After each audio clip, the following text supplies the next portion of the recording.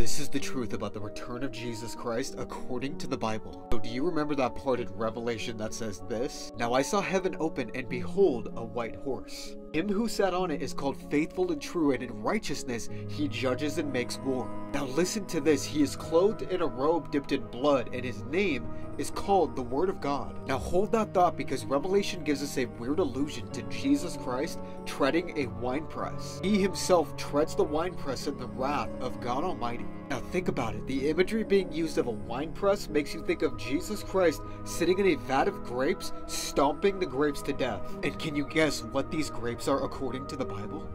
They are people. So the angel swung his sickle and gathered the grape harvest and threw them into the winepress of the wrath of God. And who is the very one treading the winepress? It is Jesus Christ himself. So his robe being dipped in blood is in fact not the blood of the saints, but the blood of the unrighteous enemies of God.